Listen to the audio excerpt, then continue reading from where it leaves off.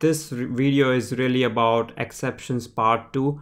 If you have not seen my video on exceptions, I highly recommend watching it. You can watch it by clicking on this link.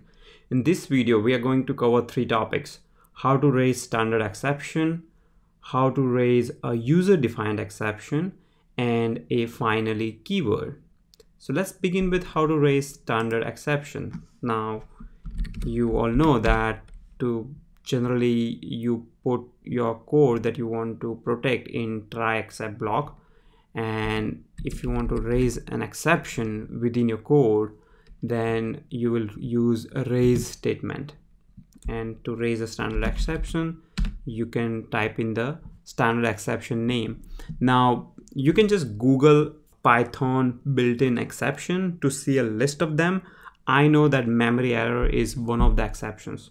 So you can just say memory error here and accept memory error as E, print E.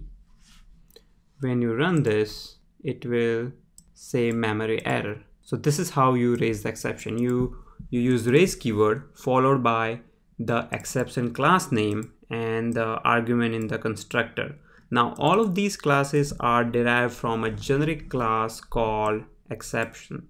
So you can use generic class exception as well. However, it's a recommended practice to use specific exception type. This will work, but you want to use a specific exception so that you can handle it in an appropriate way. Okay, now how about I want to raise my own user-defined exception. I don't want to use this standard exception memory error. Now the exceptions in Python are actually the instance of classes. So to define your own exception, you need to define a class. Okay, so I'm going to erase this code, or rather I'll just push it down, and I'm going to now define my own class for the exception. Now remember, whenever you define your own class for exception, let's say my exception class is accident, you have to derive it from exception base class. Now if you have watched my inheritance video on Python, this is how you derive a class from another class. So accident is derived from exception class. Okay, and we are going to just put something in the constructor saying message. Message is really your exception message. Okay, and I'll say print exception. Here I'm just defining a method to print an exception. User, here you can see user defined exception. And what do you want to print here? The message. The exception message is something that you want to print here. So you just define a user-defined exception class. Now to raise it, you can just say raise accident. Okay, and let's say accident occurred between two cars. So you'll say crash between two cars. Okay, and this guy here will be accident. E dot print exception. When you run this, it will print user defined exception crash between two cars. So if you remember from our exception original example, exceptions are nothing but unusual scenarios that happen when you are executing your code. So for example, you are driving your car. That's like, and you don't see, your road is clear, you don't see anything unusual.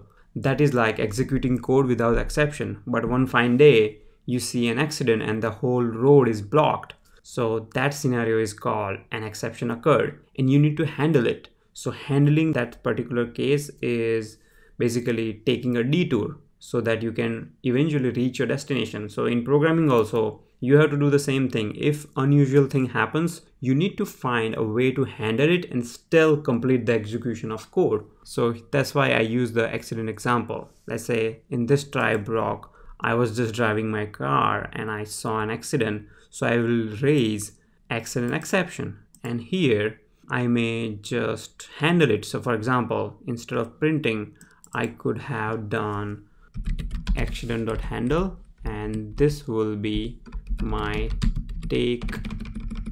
So I'll say accident. Yeah, I will just print accident occurred, take detour. Okay, and this will be e.handle. When you run this, it is saying that accident occurred when I was driving, hence take the detour. If accident didn't occur, then you don't need to do it. Okay, one final thing we are going to cover is finally statement. Finally is something that people use to do cleanup. So for example, let's say I have a function which is processing a file. So I'm just going to copy paste the function to save time on recording. This function opens this file and it does some processing with it. And then in the code block, I have this instruction. So imagine you have a huge code block and somewhere you are dividing a number by 0. Sometimes the code blocks are bigger, so you may not consciously realize that you have a potential of exception happening somewhere in your code. So you will just handle the known exception. So you know that you are opening the file, so you will write an exception handling for file not found error. But let's say you forget to type this in, and what happens is usually when you're opening a file, you will close the file, right? So you will say, okay, close the file. And when you call this function here, now let's see what happens. So when I run this, it will first open the file, and on my computer the file exists, so this will work fine. But when it comes here, it will raise this exception. Now I'm not handling division by 0 exception here. That's why it is just abnormally terminating from this point. It is not reaching f.close statement. Now remember, f.close will close the file and it will do necessary cleanup of file resources. So it is very important to do f.close, but in this case it's not happening. So how do I handle it? So first use case is you need to handle basically your division by 0 error, right? Okay, this will work, but this will only work if you know all possible exceptions that may happen in this code block. This code block, which is 2 line here, might be 1000 line, and it's impossible to figure out all the exceptions here. So the way to solve this problem, use the finally keyword. So what finally will do is, first let me show you.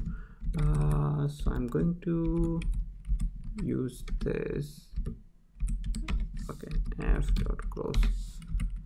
So I'm going to just print that I'm cleaning up file. Okay, when I run this, let's check what happens. So I still had this exception, but watch this, cleaning up the file. So even if the exception happens in try except block and there is no handling of that exception, it will still go into finally and it will clean up the file handle. So finally is pretty useful here in this case, where basically inside your try except block, if you want to do some cleanup, for example here I'm opening the file, so definitely I want to close the file.